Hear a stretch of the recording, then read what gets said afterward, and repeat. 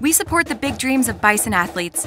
If you believe it, you can achieve it. Geisinger is the official sports medicine and orthopedics provider of the Bucknell Bison.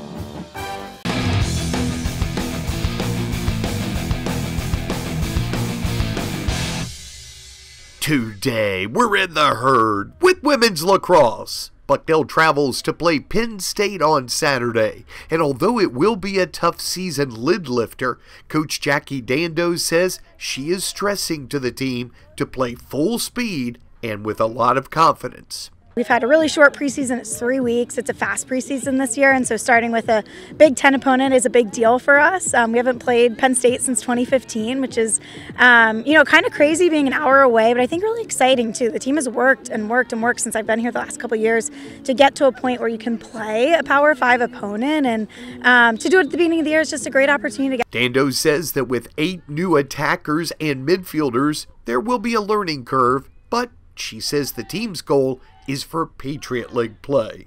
That's been our goal since the start of the season, to make the Patriot League tournament, and going through it, we got a taste of it. We were almost there. We have to be a little bit tougher, close out games, especially at the end of the season, and find that 4th win. But it all starts with the non-conference games and starting strong and building our confidence as a team.